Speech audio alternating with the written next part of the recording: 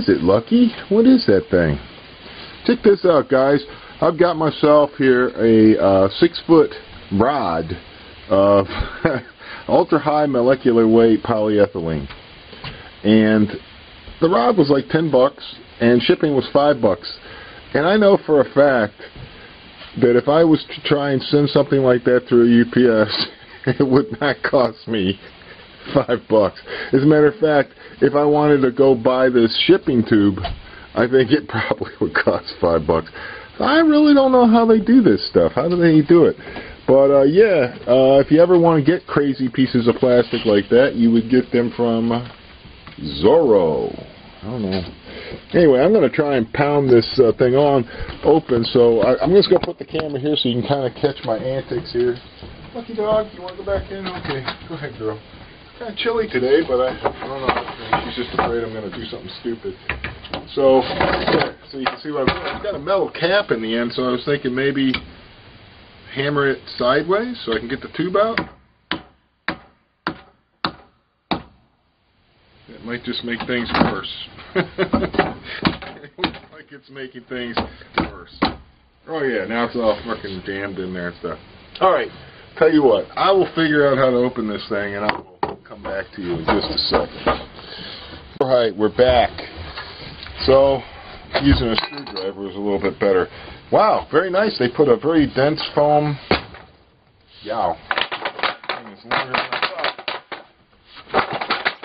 They got like a really dense foam plug in here too. I'll tell you what, they packed the heck out of my indestructible plastic rod here.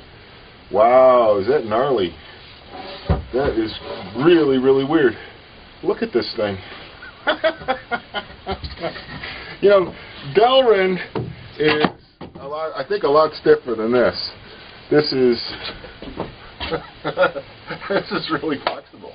That's really weird. And when you flex it, it stays flexed. Boy, that's weird. I was torn between ordering, you know, a standard acetyl Delrin HDPE type rod or ordering some ultra high molecular weight, because the ultra high molecular weight is really, really slick, and it should also be incredibly dense. As you can see, it's just a piece of black plastic. But what I was going to do is, first of all, I wanted to see how tough this is.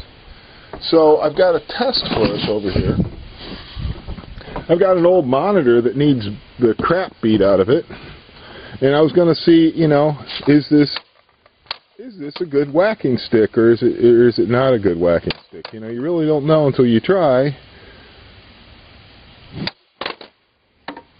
Alright, let's see what it did. Wow, it put a serious kink in it. So I was kind of hoping this would be like a good whacking stick.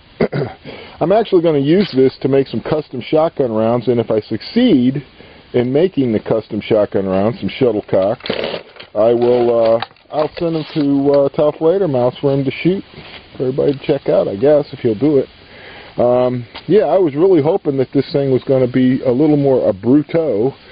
As you can see, it really didn't even leave a mark on the monitor.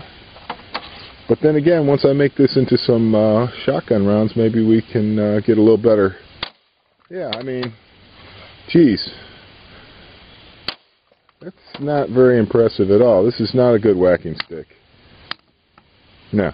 So this is the first time I've ever experienced ultra-high molecular weight material. It just seemed intriguing to me because I've seen it used to make air cannon projectiles.